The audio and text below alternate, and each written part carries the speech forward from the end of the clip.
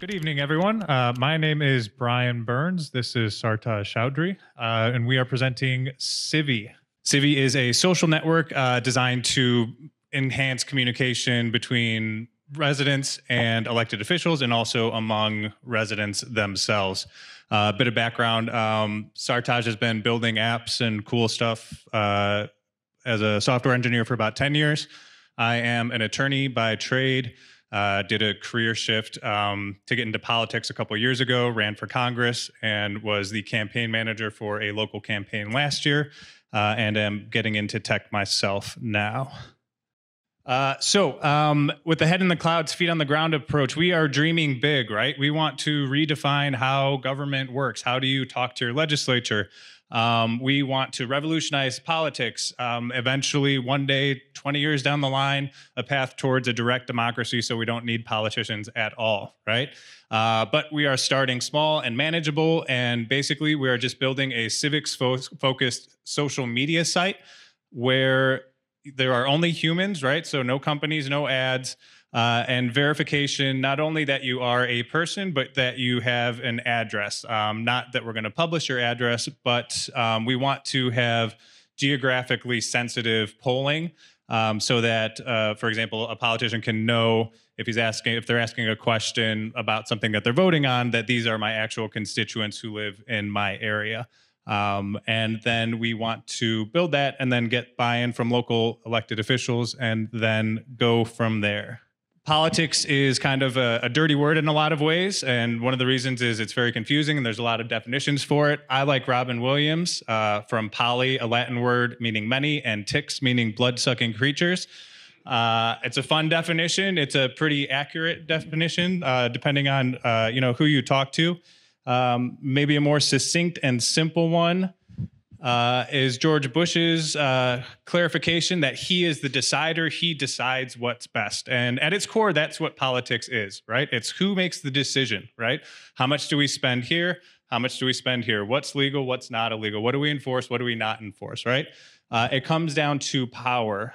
And so one of my favorite kind of ways of thinking about this was from a book called about surveillance capitalism.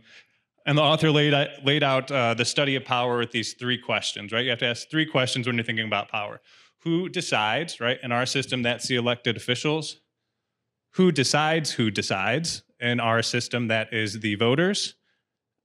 And then who knows what is going on? And in our system, well-informed is in quotes. Obviously, we're in a truth-deprived era, right? Where there's a lot of ambiguity just around basic facts. But the general idea is just knowing what's going on is powerful in itself. And then you've got everyone else. One more way of thinking about our system, right, is we've got the voters, they elect the politicians, and then the politicians make the decisions for us, right? And you only vote every 2 years, or every 4 years, or every 6 years, depending on the office. And so our long-term dream is to make a system where you can kind of have proxies, right? So if somebody runs for office and they say, I'm going to run for office, but once I'm in there, I'm going to be polling my constituents every month or every week or whatever they decide. And however they tell me to vote, I'm just going to vote that, right? I'm going to put my brain on a shelf and just do what you tell me. I will be your proxy. So that's kind of, again, long-term thinking, somewhere that this could go. This right here is just how the Athenians did direct democracy, right? And they had a cool idea of basically randomly selecting people to this upper council that then set the agenda on how things worked, right? So this is just to show that there are historical models for direct democracy and how it works. If they could figure it out 2,000 years ago, with not a lick of technology, there's something there that we can build towards or at least be thinking about.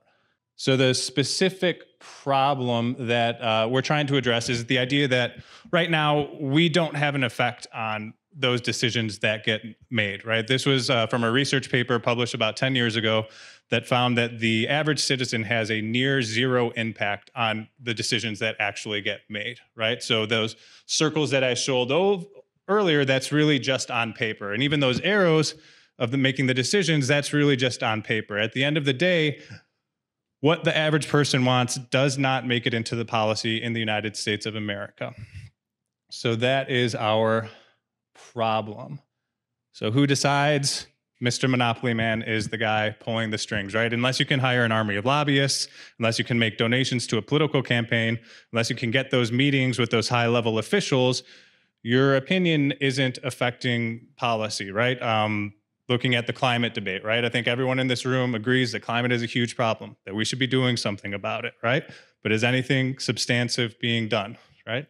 IRA is great, it's a step in the right direction, but I think we can all agree that we want more, we want to be doing a lot more, right? So again, there's the picture that's painted for us and then the reality, which is a little bit different.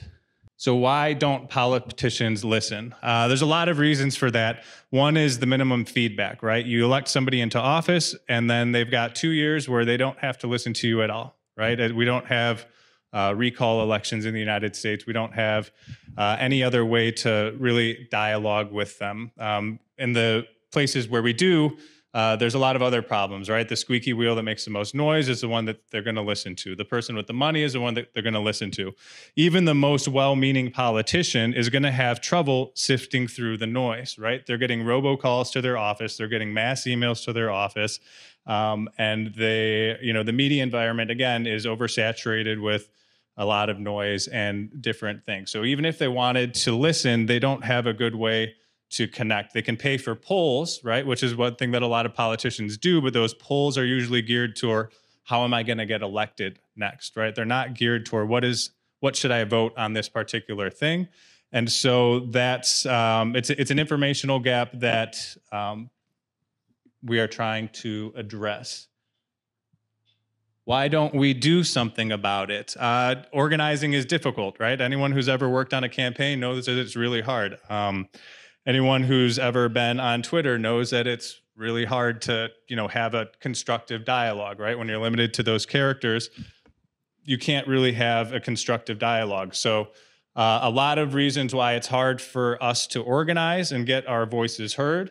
Combine that with why it's difficult for the politicians to listen, and you've got, again, our opinions not making it into those decisions of how we want to do things. So I am going to pass it off now to Sartaj for a tech demo. So we made a quick demo recently.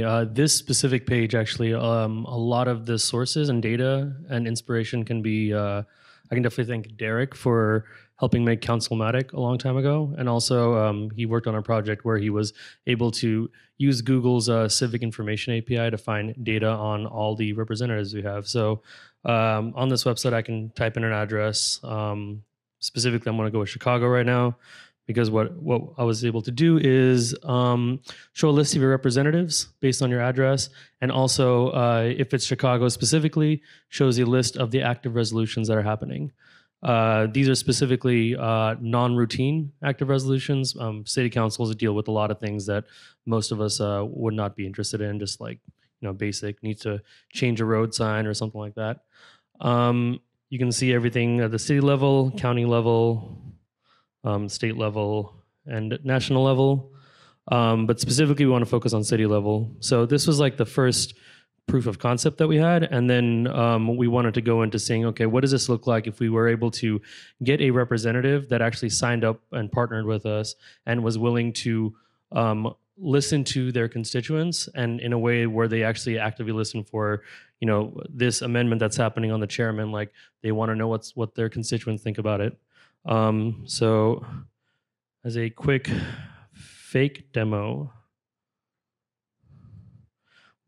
we were thinking there would be some sort of website like page like this. Probably wouldn't look like this. I am not proud of this design. I made this very quickly. The idea is there could be different kinds of polls that are happening. Those polls would be specifically based on active resolutions or active things or real things that are being worked on. We don't really want politicians or people to be able to leverage this to make hot takes like, oh, they want to get an opinion because everything from Twitter to Facebook is out there for that. We want to specifically focus on official things that are happening, like real things that they're actually dealing with. So you'd be able to vote. For example, like you want to add a dedicated bike lane to Halstead. Let's say I say yay, but maybe other people don't. And then your vote would get submitted. And then for those that know how to fake stuff, I'm faking this. Then later on, you would get to see the poll results from all the constituents. And when you look at this data, you would know that the people that voted here are people that are in the alderperson's district. It wouldn't be anyone outside of that. So the hope is that this data would be one of the more reliable sources of what your actual neighbors are thinking. We want to make it easy for residents to know what issues that are actually on the table. Right now, it's very hard to know what city council or your state legislator or anybody is actually working on. What, like, you know, they'll have hot takes on Twitter all day, but is that actually the thing that's showing up at their desk? Is that actually the thing they're going to be voting on soon? That's a little harder to figure out.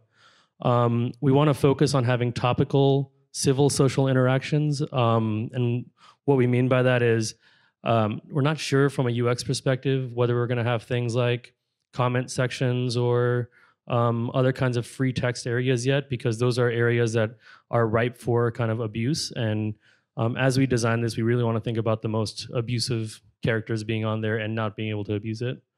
And we want to make, and as a result, we're hoping that voices are there's more signal in the noise in the voices and less noise. And in order to partner with representatives and elected officials, we want to make sure they also get value from this.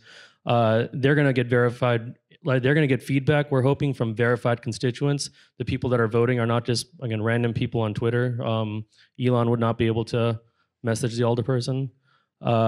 And you'd be able to get real feedback and real polling data. And for those, what I've learned in the political world, what I've learned is getting like reliable poll data is very expensive and also like very useful. So this is hopefully going to give them that value. As a differentiator, like you could recreate this thing again similarly on Facebook or as a subreddit or another kind of social media, but there is no way to verify the people that are voting are the people that are actually in your constituency.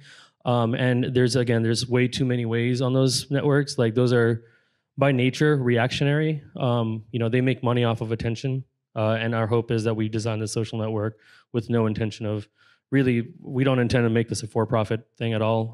And we don't intend to make design decisions that would make it where attention is necessary. So our next step is to create a functional polling system, not just a fake demo like what I made.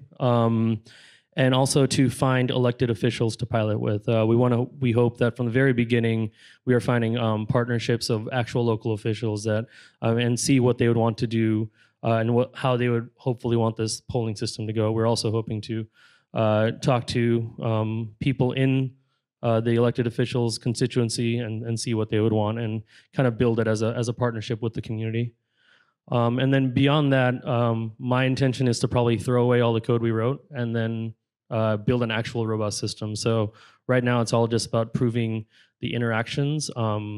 There's a lot of ways we can go from the robust system. We can go decentralized. We can go honestly, I don't want to dive too deep into the tech of it, but it's kind of nice to be able to build an MVP that we don't intend to keep building on top of later.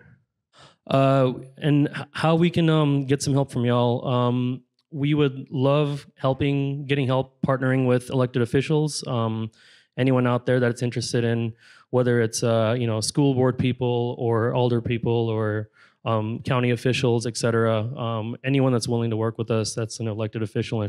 If you think you have a way to kind of make those connections, that would be amazing. UX design, would love to get people that kind of love UX, not just from a visual design standpoint, but how do these design decisions impact human behavior on the website?